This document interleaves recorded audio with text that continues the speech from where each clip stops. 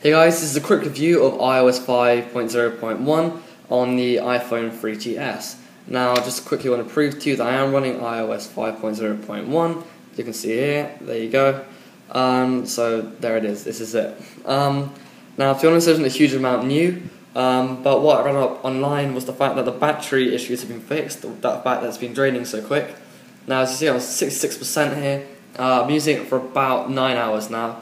And I've been mainly phoning and texting, also playing a few apps, and surprisingly it stayed up quite high. That's quite impressive. Smoothness of the phone is still very smooth, which is very good. Notification bar and multitasking all running very well, without any glitches at all, which is very good. But apart from that, that is it. If you want to download this onto your device, I put a link in the description below telling you how to do that.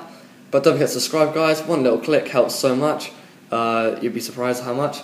And so thanks for watching, guys. If you've got any questions or queries about it, put a comment below and I'll get back to you. So thanks for watching, guys. Catch you next time.